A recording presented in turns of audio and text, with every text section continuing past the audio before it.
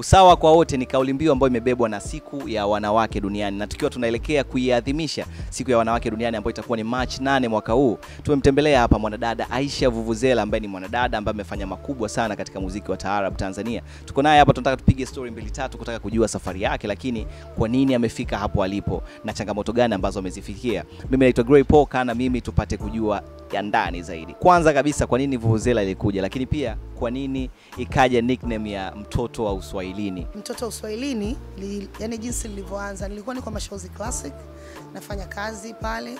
Kwa hiyo baadaye kuna vitu vilikuwa vimetokea, ikabidi mimi niache kazi. Kwa hiyo nilipoacha kazi, unajua watu wa media lazima kutafute wajue kwa nini umetoka mahala fulani. Nakumbuka nikafanya interview pale Times FM. Na katika kuojio, unajua mara nyingi mimi sipendagi kusema kitu ambacho kimetokea nilipotoka. Waga naona kwa sababu si ni binadamu na vitu vingi huwa vinapita tu. Kuna leo, kuna kesho, tutakutana tutaendelea kufanya kazi zingine.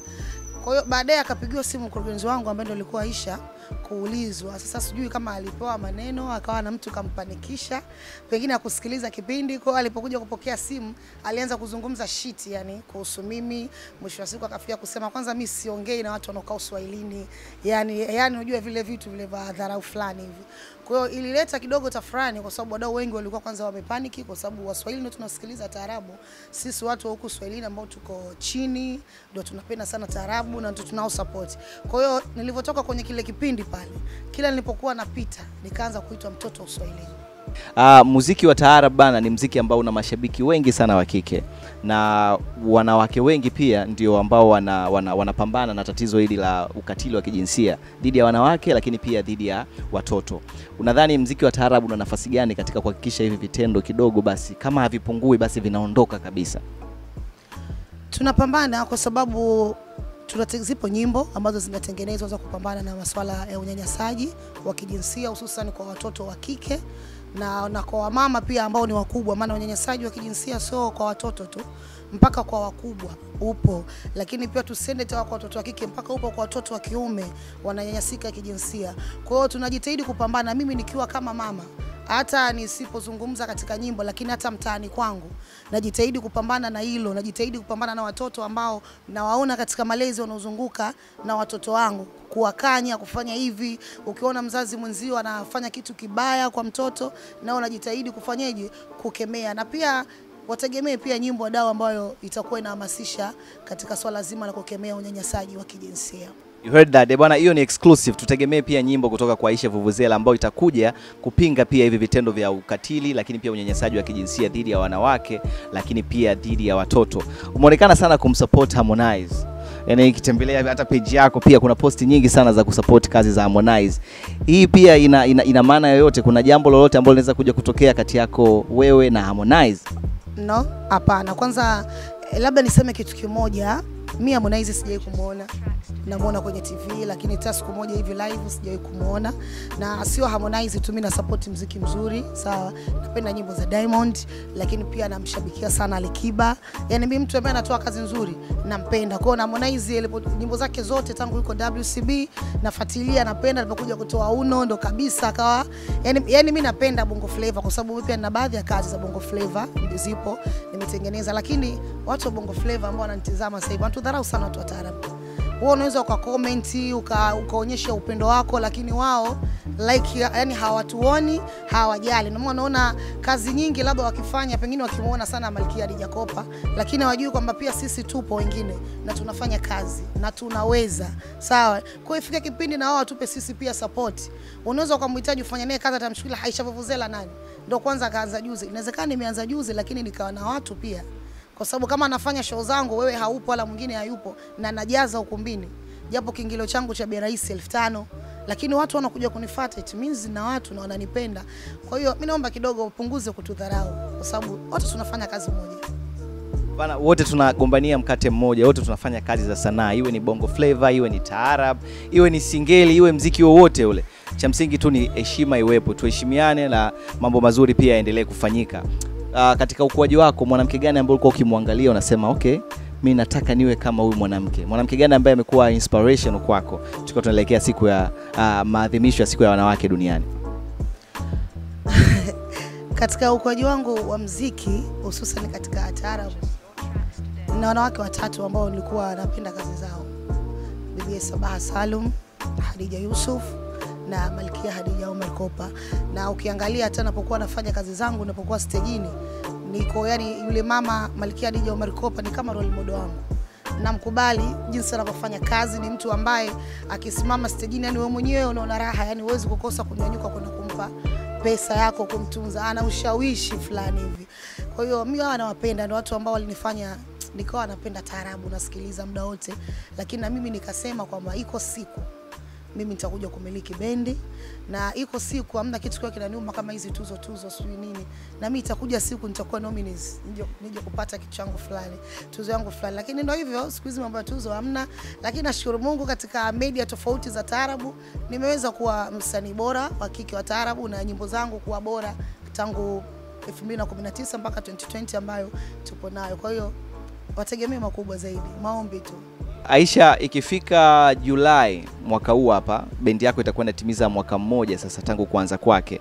Unadhani tangu imeanza mpaka sasa hivi kuna changamoto gani ambazo mmezipitia so far, lakini pia ilikuwa rahisi kiasi gani ama ngumu kiasi gani kwa Aisha Vuvuzela kumiliki bendi yake mwenyewe?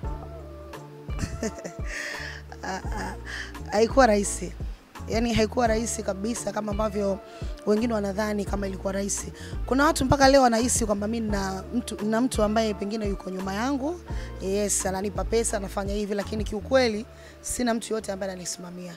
Ni mimi mwenyewe, na wakati naanzisha bendi kuna watu walinidhihaki, kuna watu walinitukana kwamba huwezi kuanzisha bendi, yani bendi huyu anaweza kuwa na bendi huyu, unajua vitu tofauti. Lakini mimi nilisimama katika msimamo wangu mmoja. Nimejiangalia mimi ni mwanamke na niko huru, mwanamke huru jamani. Kwa hiyo nikaona kwa nini siweze kufanya mimi hichi kitu. Naweza. Changamoto nyingi nimezipitia, lakini tu waga nasema mimi siumbishi na changamoto. Yani waga nazichukulia ndo zinanipa ujasiri wa kuzidi kufanya kitu. Kwa hiyo changamoto haziniumbishi, na wakati naanzisha bendi nilijua vitu vingi ambavyo nitakutana navyo, na vyote niko tayari kukabiliana navyo. Kwa hiyo yani sikuogopa, sikuwaza chochote, nilisema nasimama na nimeweza. Kumekuwa na kama kasumba hivi ya wasanii wa kike kutokufanya kolabo na wasanii wenzao wa kike. Yani hii kwenye Bongo Flava inaonekana sana, lakini pia naona hata kwenye taarab sasa hivi ni kama kuna ubinafsi sana. Huu ubinafsi tunaweza kuuondoaje kwenye taarab kwa sasa hivi?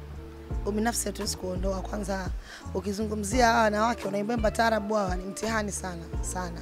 Yani hata ujipendekeze vipi, wapende vipi, chochote utakachokifanya utaonekana mwisho wa siku unaringa, unajiona wewe si upoje. Kumbe muda mwingine pesa huna, lakini usmart, unajipenda jinsi unavyojiweka. Kwa sababu kinachonisikitisha sana kikubwa, wasanii wa taarabu hatupendani, ipo wazi. Kwa sababu unakuta mwingine mtu pengine hujawahi kugombana naye, hujawahi kukwaruzana naye, lakini yale mafanikio yako kidogo kidogo anapozidi kujionyesha, ndipo na yeye anapokuja kuionyesha chuki yake dhahiri. Kama alikuwa anaificha, sasa inaonekana. Umeona? Unajua kuna ule ushindani ambao mnaweza mkaamua kufanya kitu, kwamba tugombane, tufanye, tutengeneza kiki, lakini ili kila mmoja apate kwenda, maisha yaende. Lakini kuna vile vingine ambavyo vinakuwa sio vya kiki, ni mtu anakuwa amekukamia nature, yani kashaamua kwamba yani kile unachokifanya akioni. Sasa hebu imagine kwamba nani unaweza ukamchukua kumwambia nifanye collab na wewe, inakuwa ngumu. Yani mwisho wa siku mnaona kwamba kila mtu afanye tu mambo yake, tukutane tu barabarani kwamba tunafanyaje. Mbali na changamoto hizo, umeshawahi kukutana pia na changamoto za uchawi kwenye kazi yako? Uchawi, binaweza nikasema uchawi upo kila mahali. Sasa hivi hamna kazi ambayo unaweza ukafanya bila. Ndio maana nikasema mjini nyota. Kwa sababu mtu mwingine anaweza akapinga, sui nyota, sui mipango, sui bahati. No, kama una nyota huwezi kuwa na deal yoyote town. Yani hata ukija na deal ya maana watu wataona kama miayusho tu, wewe unachana naye bwana. Lakini kama uko na point nzuri kabisa ya kufanya kitu, na watu wanakwenda kwa waganga, wanataka wapandishwe nyota, wanataka wasafishwe nyota. Ukienda kumzima mwenzako, unataka umzime nyota, ina maana asionekane. Sasa mjini nyota, yani jinsi inavyokuwa kivyovyote vile. Kwa hiyo changamoto za uchawi zipo. Unaweza ukawa umekaa na watu hata 10, lakini ukipanda wewe stejini, yani kila mtu anakuja mbele, kila mtu anakutunza. Mwenzako anaimba mpaka anamaliza na nyimbo nzuri hatunzwi. Kwa hiyo mwisho wa siku utasikia mtoto mwanga sana yule. yani mchawi, yani hivyo vitu vipo. Kwa hiyo mimi waga siogopi, nachukuliaga ni changamoto tu katika maisha. Neno moja kwa mtoto wa kike ambaye sasa hivi anakutizama, anatamani siku moja naye aje kuwa kama Aisha Vuvuzela, lakini kuna changamoto ambazo pengine kwa sasa hivi anazipitia na anaamini hatofika pale, lakini neno lako inawezekana likamtoa hapo alipo na kumfikisha sehemu fulani. Mimi nataka uongee naye kidogo, kwa sababu tunaelekea siku ya wanawake duniani na wanawake wenyewe ndio nyinyi ambao mmefanya vitu vikubwa. Mwanamke ambaye unanitazama sasa hivi, binti, mama, mimi nikwambie tu kwamba kaza buti, kaza moyo, funga mkanda, simama imara, usitetereke, usiumbishwe na kitu chochote. Yani hata kama unafungua duka lako una vijora 6 tu ambavyo umeviweka, basi anza navyo, Mungu atakusimamia.